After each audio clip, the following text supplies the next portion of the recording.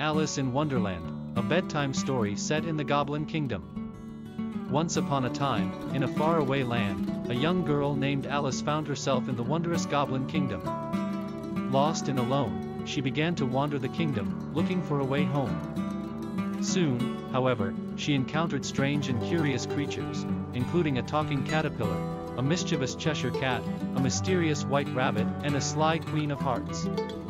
Alice was amazed by the strange and magical things she encountered in the Goblin Kingdom. She soon learned that the only way home was to solve a series of puzzles and riddles left by the Goblin King and Queen.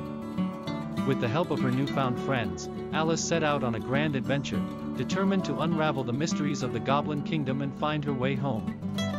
Join Alice as she embarks on a journey through this strange and magical kingdom, meeting curious creatures, solving challenging puzzles, and discovering the secrets of the Goblin King and Queen. Will Alice be able to find her way home, or will she be doomed to wander the Goblin Kingdom forever?